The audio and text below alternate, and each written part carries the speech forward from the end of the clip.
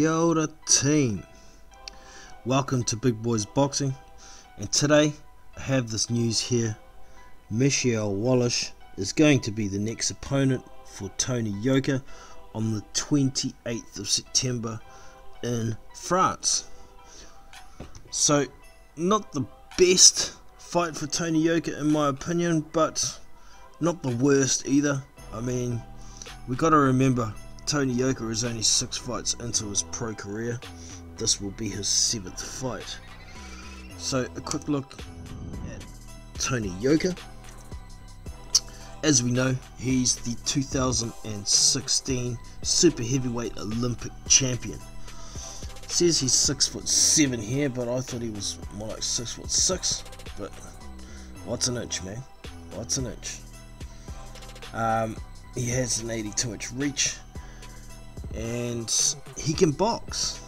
I mean, the dude's pretty smart about how he boxes. Many people say he doesn't have much power, but I'm not a big believer in that. I think he can punch hard when he wants to. He's had one run out recently against Alexander Dimitrenko, and he got him out of there in round 3.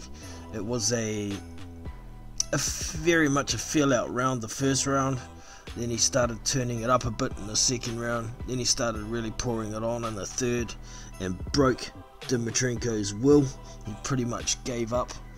But it's nothing new for Alexander Dimitrenko. When he reaches his level and finds out that he can't beat his opponent, he tends to quit. But prior to that, Tony Yoka had a bit of a hiatus, about a year. He missed a couple of drug tests with the French authority, and they handed him a suspension. He could have got a license and fought elsewhere on the planet, but he chose not to. His suspension is over, and he's back into it now. Prior to that, he fought Dave Allen. Now that fight went to the final round before the referee stopped it in the 10th, and Dave Allen copped a hell of a hiding in that round. It was reported after the fight by Dave himself that he was having dizzy spells. Not good at all. He took a hell of a hiding, and I thought the referee should have stopped that fight earlier, but it is what it is.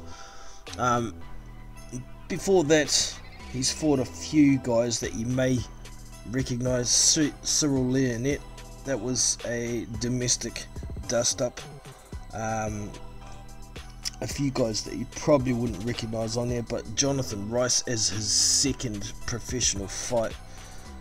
Jonathan Rice is a very clever boxer, so that was a pretty good second fight for Tony Yoka. But yeah, so that's Tony Yoka's background. Wallich, 20-2 with no draws. He's German. He's 6'5", has a 77-inch reach, and doesn't have a great winning record. He does have a win under his belt since his last loss against this guy. I'm not going to try and pronounce his name. The guy was 5-4 at the time. It was pretty much a run out, and he got a TKO win in the second round of 6 in that. But prior to that, he fought Efa Ajagba, and he got stopped in 2 rounds. The referee stopped it.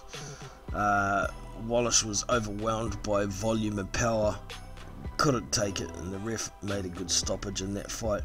And prior to that, he took his first loss against Christian Hammer, got knocked the bug out in that one in the 5th round of 12. But prior to that, there's not a lot of depth in his resume.